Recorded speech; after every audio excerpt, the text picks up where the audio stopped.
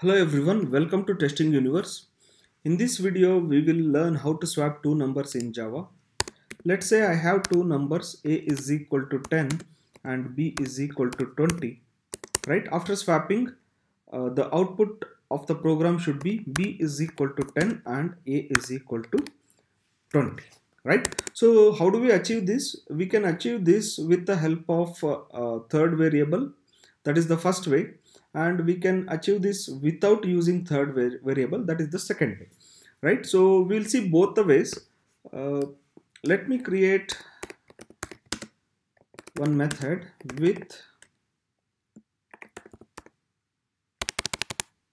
I will say, third variable. So that third variable would be temp. Okay, so int a is equal to 10, b is equal to 20, and then temp is the third variable I am going to use here. So how do we swap this? Right, so in my temp I will be assigning the value of a. So now the temp would be 10, and since I have already assigned value of a to temp, I can change the value of a.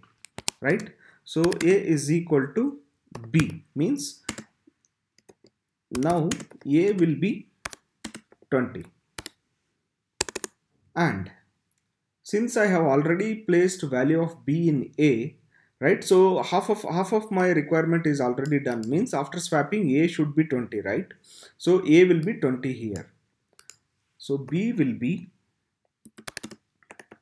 10, means I have a in or 10 value 10 in temp, that I will be assigning to b.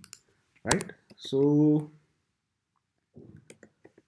if we see the output, right, value of a and b after swapping, right, a, I will just put some space here or some formatting, b.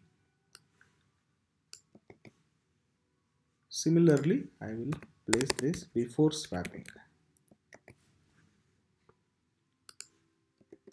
This is before swapping. So let's execute this program. So in my main method, I'm just going to create an object for this, because I have to call that method.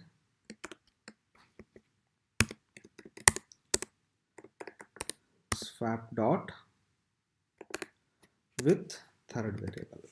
Right, let me execute this program. You can see here value of a and b before swapping is 10 and 20. Value of a and b after swapping is 20 and 10. Right, so this is with the help of third variable, but most of the interviewers will ask not to use third variable. So I will take the same method. I will just change the name without third variable.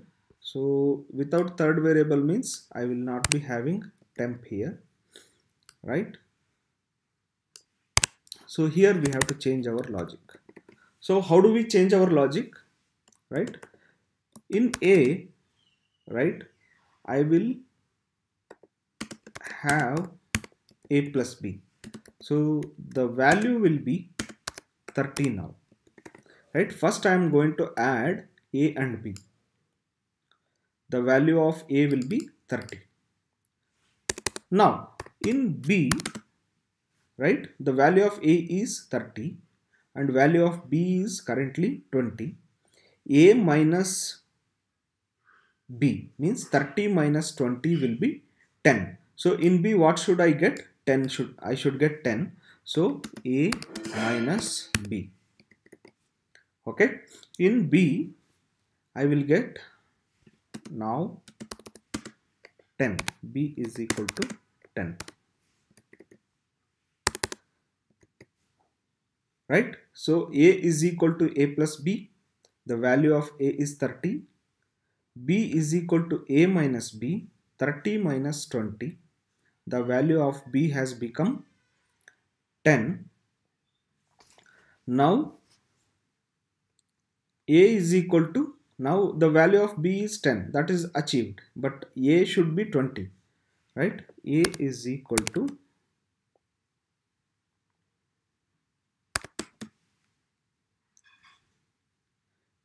right, a is still 30, b has become 10. Once again, a minus b. Okay, so here 30 minus 10, right? After executing this step, b will be 10, but a will be still 30. 30 minus 10, that will become 20.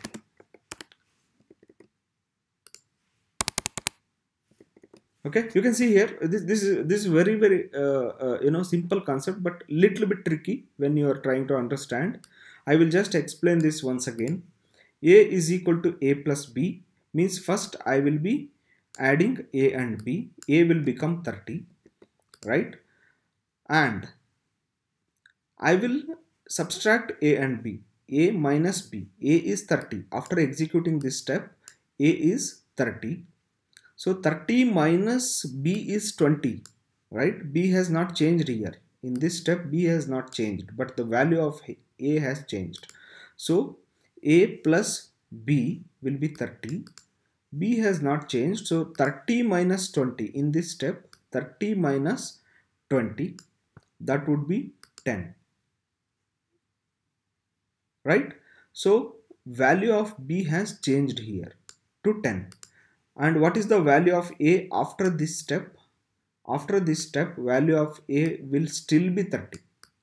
Now a is equal to a minus b, means first I will subtract a minus b. 30 minus 10, the output is 20, and that will be assigned to a.